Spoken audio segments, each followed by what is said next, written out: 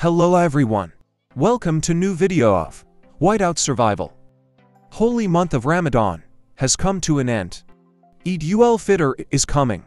I wish everyone happy Eid. 1 month ago, I made a guide on Lantern of Blessings event. In that event, we have a generosity bazaar where we can redeem items.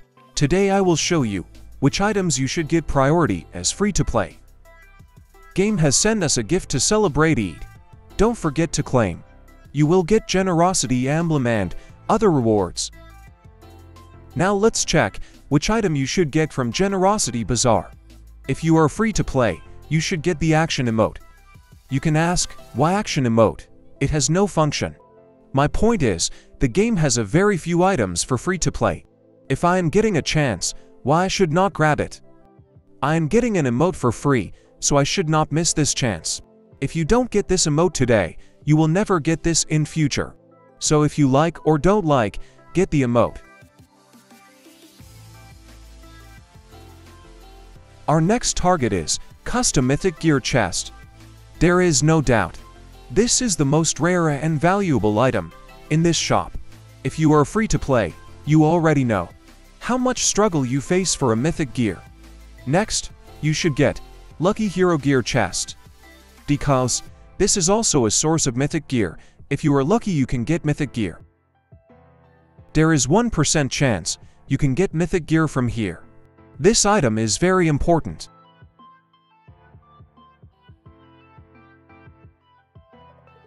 Next, you should get Essence Stone. This is one of the most expensive items in this game.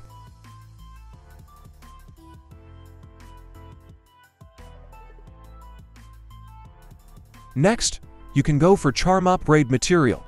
We already struggle too much to collect Charm Upgrade material, and here we are getting some for free.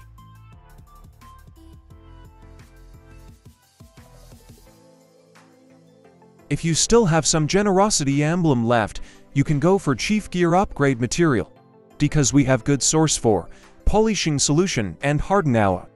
But it is very difficult to get design plan. Now thing depends on you. If you have enough Chief Gear Upgrade material, you can focus on speed up. But I suggest you to get Chief Gear Upgrade material. After that, you can get speed up.